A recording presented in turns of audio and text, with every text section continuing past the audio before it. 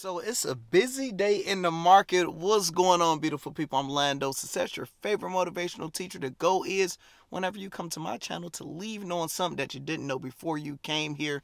And this video is brought to you by Moomoo. If you're going to trade stocks, trade it the right way. With $0 commissions, free level 2 trading, it got all the good stuff. Just click the link in the bio or just click the link at the top of the comments for it. We are talking about Netflix.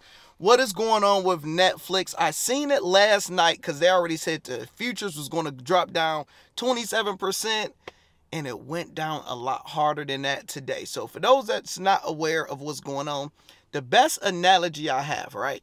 So imagine you are expecting a $10,000 check to hit your account. You know, money tight, you're just checking it, and the day you expect it to hit, you see you're down negative $2,000 and your account has overdraft. And now you're completely confused, you're mad, you don't know exactly what's going on. So basically what happened with Netflix, they were expecting over 2.5 million new subscribers that was basically going to subscribe to the platform. So they had their projections, yo, we should get another 2 million. They end up losing 200,000. And that's like a huge L, a big difference from what you basically had expecting. And their price went from $350 to $220 in a day. So think of that. One share is $350. The next day is down to $220. People lost millions. People lost billions. In total, that's over a $45 billion loss. Now, with Netflix, their excuse, they had to blame somebody. They're like, first, we have to blame this war because we decided to we decided to support Ukraine and not let Russia be able to watch Netflix. So that was 700,000 subscribers right there. You know, and then they just blamed it. Hey, you know, we still have the pandemic. We have this. We have people sharing their passwords. And it's like, it's nobody to blame, in my opinion, but Netflix, right? Because, in my opinion, I'm not a financial advisor. I'm just a black brother giving y'all some game. But in my opinion, Netflix, they were making too much money to address the real issues. Everybody know the number one real issue with Netflix is everybody and their cousins completely sharing a password. I just started paying for my own Netflix subscription a few months ago. Over the last decade. Nobody used their own. Everybody basically share it.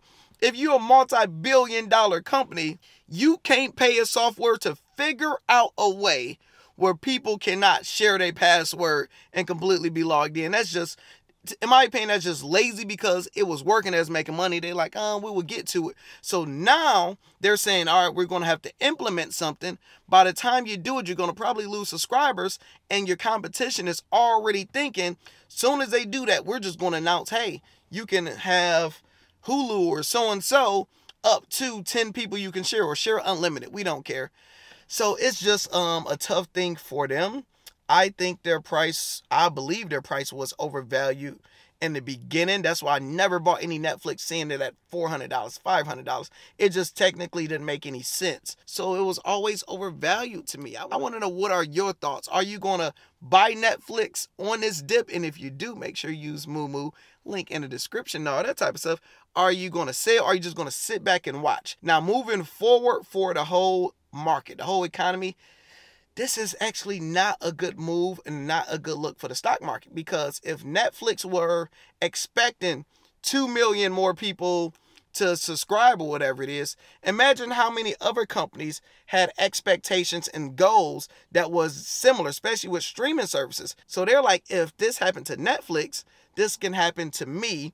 So a lot of people, a lot of companies are going to scale down, and I think we're going to see a big hit and a lot of red days to come, especially with streaming service companies, because this is not a good look. I'm Lando Sess. I hope you guys enjoy your day. That's all I want to talk about, and I'm out.